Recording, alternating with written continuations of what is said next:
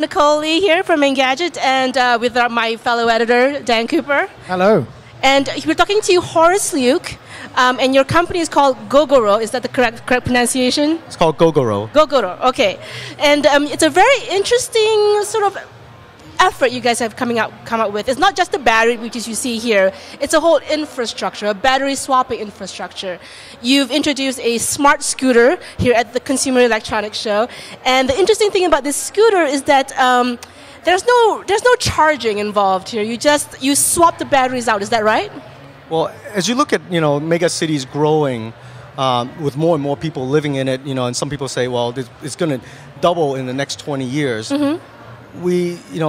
Matt Taylor and myself, my co-founder, as we travel around different parts of the cities, we look at EV adoption and thought, wow, finding the right spot to park for, an hour or two so they can actually charge a battery is really a non-starter when it comes to motivating people to switch over to a cleaner energy source. And, with our new technology that we announced, we can actually swap a battery as quick as 6 seconds. So the idea is to completely bypass the shift into a charging, charging an EV, but really just swap and go in 6 seconds or less. Do you see this as making EVs more accessible to the mainstream? Well, you look at how people move about in cities, in big cities around the world, two-wheel transportation is actually very, very popular. It takes a lot less energy to move people from point A to point B with two wheels than it does with four wheels. Parking is more convenient. It makes the battery actually carryable by your hands. That makes swapping a possibility. And of course, we partner up with Panasonic as a strategic partner to develop our battery technology when it comes to energy cells. But the entire solution is Gogoro's, and we're very proud of that. So do you plan on deploying these battery stations across cities? Like, how do you plan on implementing this in all the different towns in the world? Well, we look at the amount of people in the city. Of course, density matters. The more people there are in a mega city, the more need there is for a differentiated, innovative, infrastructure like the Gogoro Energy Network. Then we select the city and say, okay, well, there's enough people inside a city that would actually depend on two-wheel transportation, and then be able to then deploy it in those cities. I have to ask, why a scooter versus a car? Well, in an electric car, by nature, electric car is a lot more efficient than a gas car. But you're still carrying around a stereo system, some speakers, sofas, glass, windows, steel. There's a lot to haul around. And if you look at a vehicle, such as a two-wheel vehicle, like a scooter, our smart scooter doesn't have to carry all that. It actually is very energy efficient comparing to a four-wheel vehicle. Mm-hmm. You can get a similar distance with a lot less energy. And your smart scooter is also not just your ordinary scooter, it's a very high-performance scooter, yeah? It's, we looked at, as Matt and I were looking at different products, around the world, the more innovative a product is, the more exciting a product is, the more you can convince a consumer to switch over to that product. And, it's really a chicken and egg question. I always joke and say, granola bar, nobody likes to eat granola bars, but if a granola bar has, chocolate and marshmallow in it, it makes it a lot tastier. In our case, the vehicle is high performance, makes it really exciting when you come off the red light.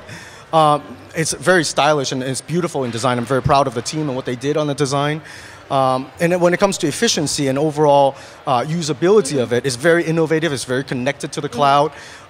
It's every 10 minutes, all the data is sent up to the cloud. It's the vehicle health condition, the riding condition, your usability condition, so that we can improve upon your user experience. That makes a very smart, I would say, a smart and innovative product. Hence, we called it the smart scooter. Smart scooter. I have to ask about your history. You were with HTC before this, and you were with Microsoft for a few years as well. How has your experience in consumer electronics informed your Gogoro experience? Well, this is my fourth industry. I try to innovate upon. Yes. Really, it's about global impact. Mm-hmm. As we look around mega cities around the world, what are we doing as individuals to make sure that people are, and our consumers are not only enjoying new products, but also making changes to sustainability, to improving upon our living circle. I would say that all the learnings and histories I've had with the different companies you mentioned, Microsoft, HTC, where the team and myself was instrumental in creating lots of smartphones. A lot of people thought I went to HTC to create smartphones, but the thesis was to bring the internet to your pocket. Bringing connectivity to you would change the way you live. As Matt and I travel around different parts of the world, we looked at the needs of new cities and how energy was something that nobody had thought about. Yeah. If you look at gasoline was invented over 150 years ago. And if you look at electricity, innovation has been very limited. Mm-hmm. We think that is something very exciting for us. The thesis is, just create things that change people's lives and hence change the world, and that's what we have done to with this Gogoro Energy little Network. Battery right here. Dan, do you have any questions to ask Horace?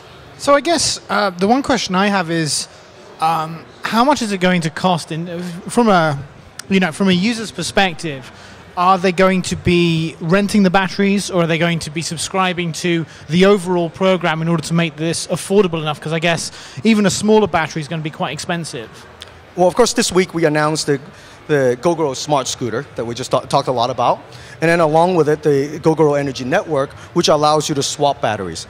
The whole idea is that you buy the vehicle and you subscribe to an energy plan that allows you to swap the batteries. You don't own the battery. So the worry of the battery retiring early, or similar to your smartphone, that the first day we get a lot of juice out of it, and then a couple of years down the road the battery is irrelevant. We really think that is a paradigm shift in owning an EV and experience, and we want to make, not only is it financially reasonable, but also from a convenience and usability perspective, groundbreaking. Okay. I'm excited by this. I think that's a very interesting thing. You have to talk a little bit about what do we do with the batteries once they're sort of half used. You have a plan for that as well, yeah?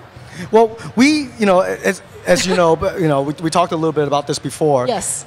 This is the part that actually gets me very excited. Okay. The battery, as you look at smartphones today, and other devices, batteries have a certain life cycle. Yes, in the beginning, about 20 to 30% into it, it starts degrading a lot. And when you're swapping batteries, it's hard to say, well, today I got 60 miles out of it, and then the next day I'm getting an older battery and I got only, let's say, 40 miles or 50 miles out of it. That deviation is unacceptable.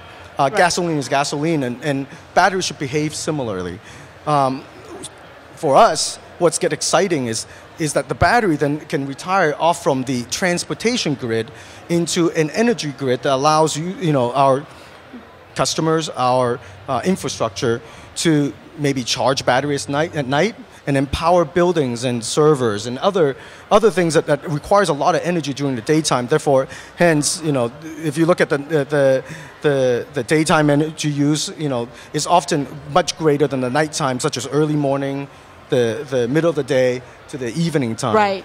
We can equalize that, and that's really exciting for us. Is to accommodate more and more people to move into mega cities without jeopardizing the energy, and the dependency of the energy to cause blackouts and others. To make cities use energy smarter. Yeah, really about using smarter, cleaner, and more connected energy.